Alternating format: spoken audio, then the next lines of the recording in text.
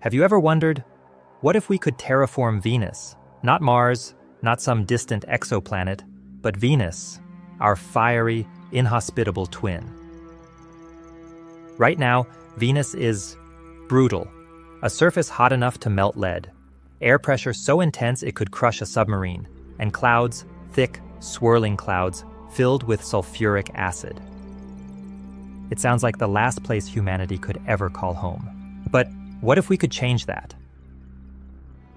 The year is 2178. Earth's resources are stretched thin. Overpopulation, climate chaos, and Mars? It's already crowded with colonies. So, one bold group of scientists, they look to Venus, they launch something unprecedented, the Venus Terraforming Initiative. Giant, shimmering sunshades, parked at precise points between Venus and the Sun, casting massive shadows over the planet. Slowly, decade by decade, the surface temperature begins to drop. Thousands of floating factories, aerostats, hover high above the clouds. They swallow carbon dioxide, break it down atom by atom. Carbon? Compressed, ejected into space, oxygen stored, saved for future generations.